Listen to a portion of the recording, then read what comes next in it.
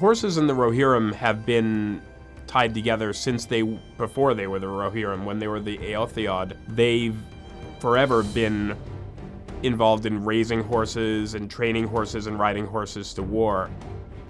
The Miras are the lords of all horses. They're sort of a strain of horses with extremely pure blood going back to time immemorial, who have developed this affection and mutual admiration for the kings of and princes of Rohan. I looked at horses that might have some kind of connection with royalty in the real world, and when you think about those, things that come to mind are the battle mounts of the High Middle Ages.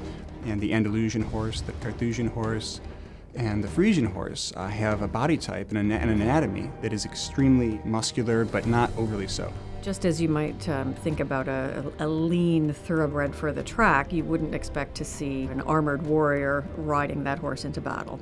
And so the body type of the horses, the way they look in game, is different. Another thing that we did is we gave them very prominent feathering on their hooves, which adds an element of floating to the effect when you see them run.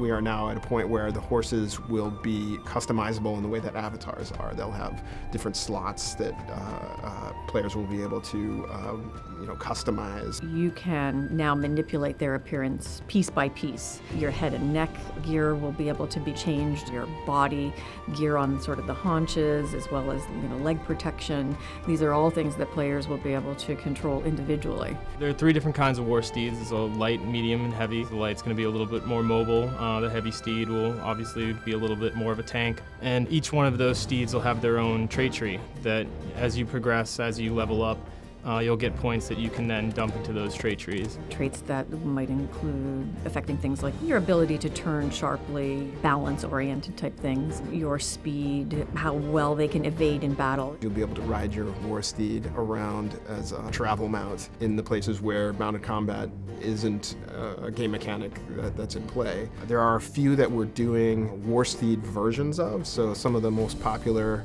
travel mounts will have war steed armor sets made from their designs so that players will be able to emulate what they may have liked on their travel mount on the war steed.